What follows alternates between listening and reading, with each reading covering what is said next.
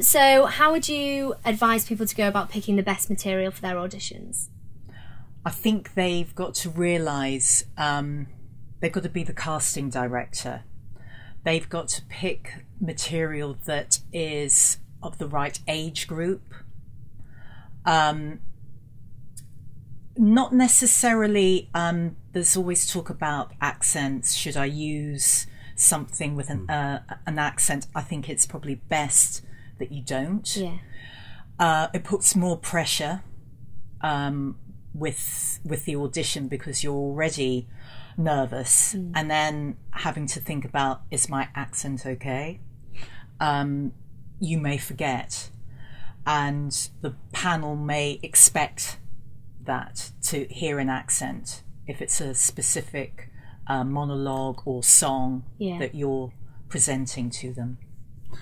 I mean, I think there's some really interesting things about if we're going to talk about monologues. I mean, we can talk about music as well, but let's just quickly talk about monologues.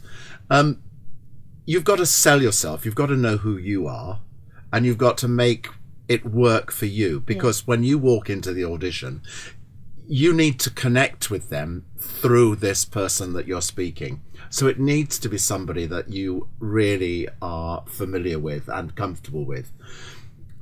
A word of warning would be, don't ever use audition pieces about auditions. Right. You know, when I was at the audition, I spoke with a very bad accent and I did this imitation of. Nobody wants to see somebody doing an imitation of somebody doing an imitation of. They want to see the person in the moment. And I know that sounds a hackneyed phrase, but living in the moment, being real. That's really, really important. And actually, I would say that one other thing to really, really think about is never do a speech that's about memory, where you are remembering your father's death or the opening of Three Sisters or anything that evokes that sort of, I don't know, emotional sort of background. It just doesn't work in an audition. It takes you to the wrong place and it's too difficult to do. Don't ever make difficult choices for an audition. The audition should be a romp. You know, should be really fun. Yeah, the more comfortable you are with the piece, the more you're going to be able to show how you take direction well and how they can and not work frightened with you. of taking direction. Yeah, it's a mini performance because they want to see what we're going to get, all the institutions going to get at the end of the 3 or 4 years of training. And I suppose the other thing about it is that you need to be very inventive, and it needs to be your work that you show.